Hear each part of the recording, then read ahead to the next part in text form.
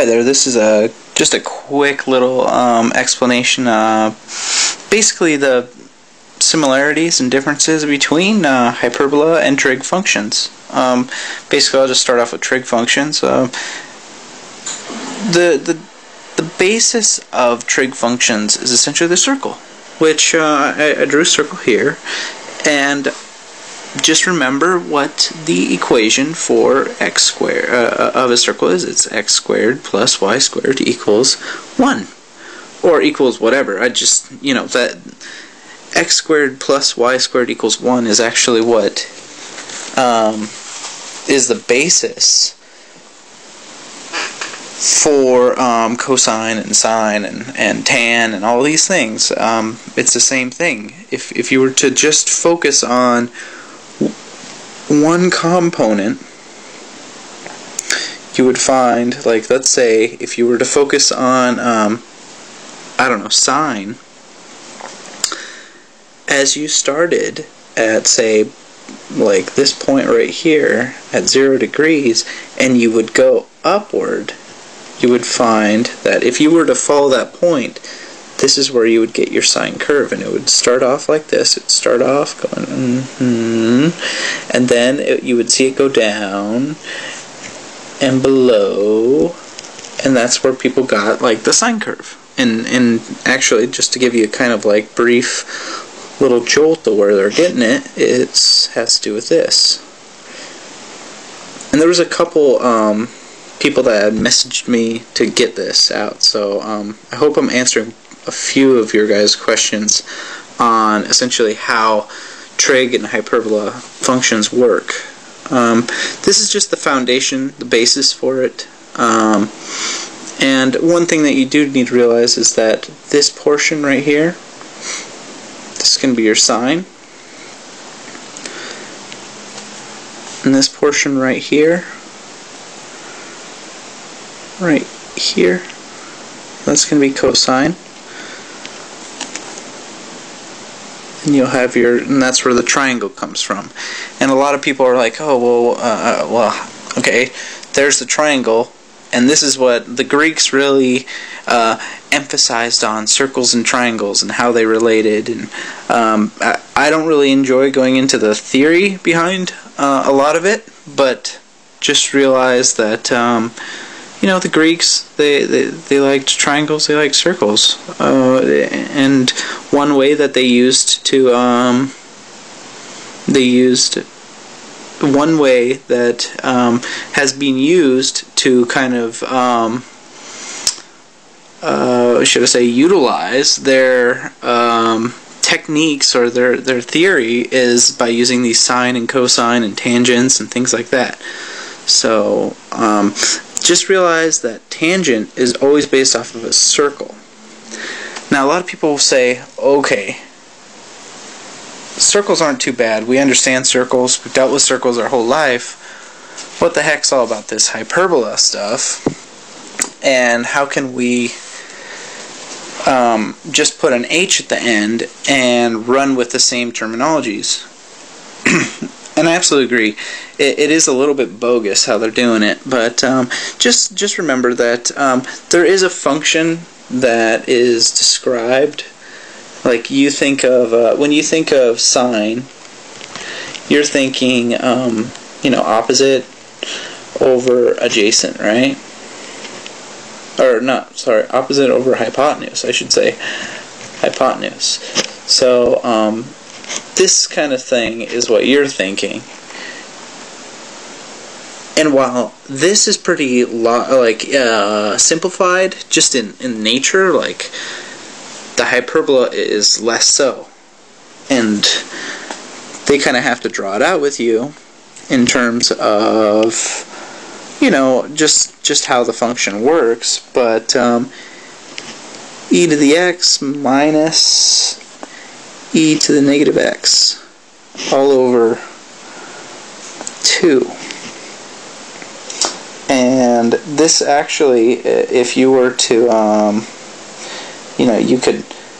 you could actually lay this out and try and graph it if you wanted. Just, you know, that would be 1/2 e to the x minus 1/2 e to the negative x, and you'll get something, you know, along the effects of, you know, some funky little thing that comes in and goes out like that. But realize that you know, if you were to say that this is 0, or not necessarily, yeah, I mean, that's 0, just realize that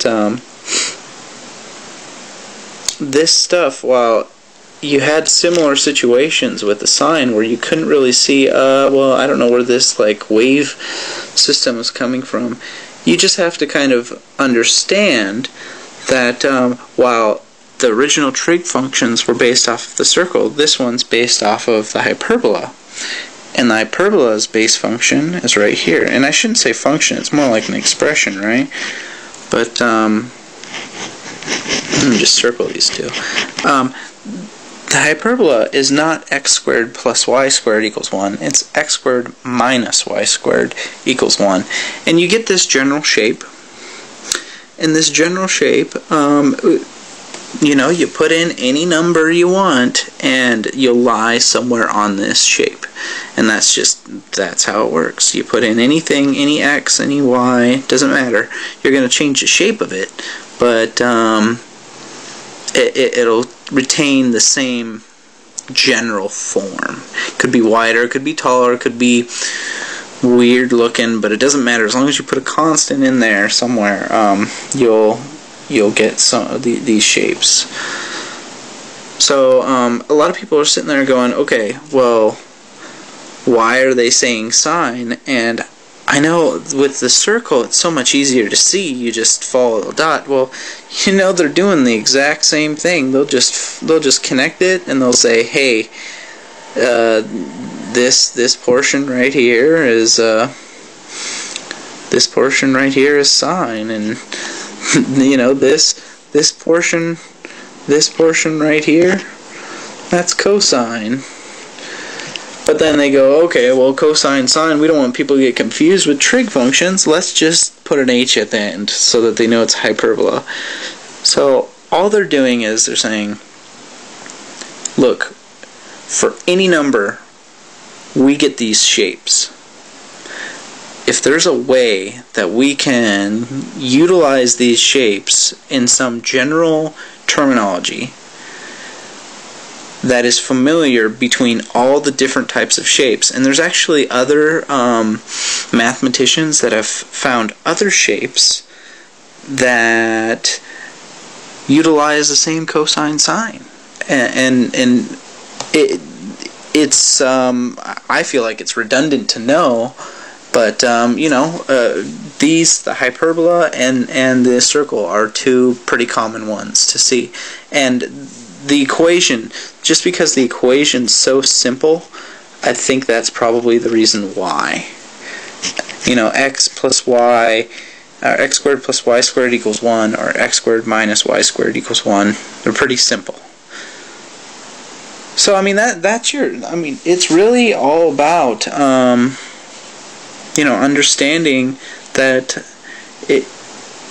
someone found that these shapes, no matter what number you put in, using these kind of functions in that one, so you have your sine hx, which was equal to ex minus e negative x all over 2, and then you had your cosine h, which is going to equal the same thing. You're just you know, you're adding them together this time rather than subtracting.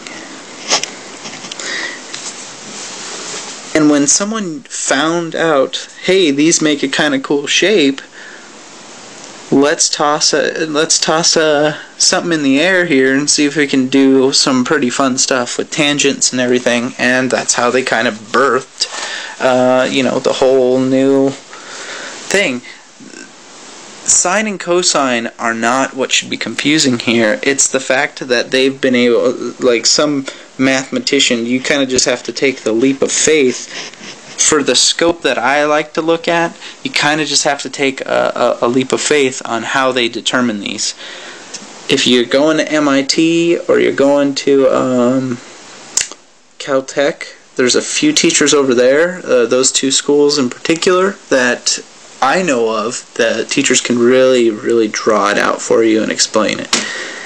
In terms of what the purposes of these videos, I believe that you kind of need to take a little bit of a walk of faith on what they've discovered and just utilize it using the Greek methodology of sine and cosines. So if you have any more questions on how to utilize triangles and such in terms of the sines and cosines, then feel free to ask.